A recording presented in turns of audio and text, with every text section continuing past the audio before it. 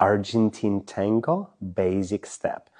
So for the follower steps, so we have a forward walk, we have a side step, then we have 2 backward walks but slightly diagonally.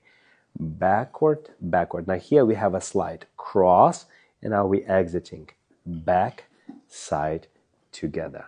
So let's do it from reverse angle. So we're focusing on follower steps right now. So we have a,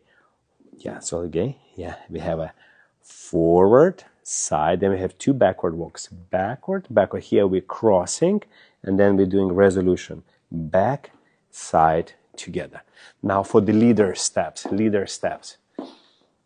So leaders, we're going to go with the right leg back, then we step, side, then we have a outside partner, 2 step across and slightly forward and slightly across. Forward, forward. And from here is very important. If we want our followers to cross the leg, for the leaders, we're going to close our feet. In this case, our followers will feel like to cross. And from here, we're exiting forward, side, together.